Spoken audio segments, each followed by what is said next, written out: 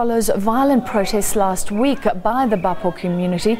The residents are wanting those jobs, but Lonmin saying that it's not in a position to offer them. And there will be cadet training opportunities for 500 more people, it does say. Each one will receive a monthly stipend of 2,500 rand. Lonmin's also offered to increase the Bapo's procurement from 35 to 115 million rand over the next 6 months. But the residents say the offers are not enough. Lonmin says that's the best it can do for now.